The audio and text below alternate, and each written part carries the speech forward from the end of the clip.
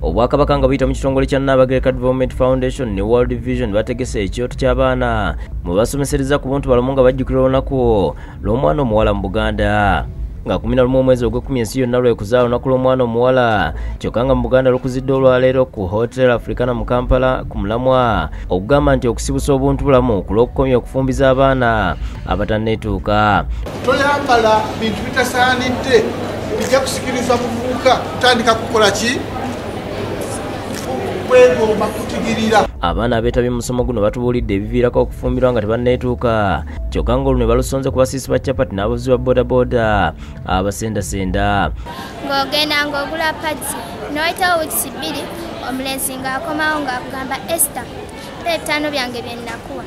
Jason Evans akulira World Division mu Uganda era nga yebavujjiridde omusomo guno yeeyamye okunyweza enkolagana ne Buganda okutumbula eddembe ly'abaana. There can be no better time to join hands and call for an end to all forms of violence against children, and in this, I include child marriage. Minisita w'ebyobulamu, ebyenjigiriza, ekikola ky'abantu ne ofiisi ya Nnaabagereka Dr. Prosperous Nankindu ayogedde ebirungi ebiri mu kusomesa omwana omuwala.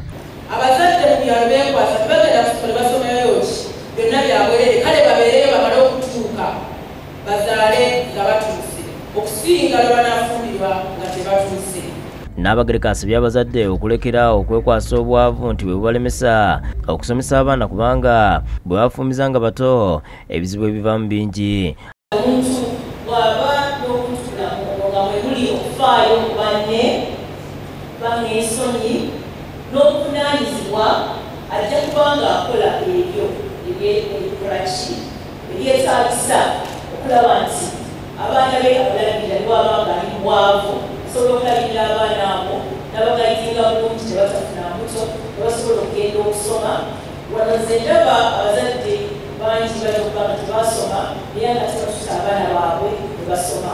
Agambye nti baagala ekizibu ky'abawala okufumbirwa nga tebanneetuuka kiggwerewo ddala nga balubirira okulaba nga buli mwana asigala mu ssomero. Ebituukawo mu bimanyi embuto endwadde n'ebintu ebirala bingi nnyo okutuuka ku baana bano.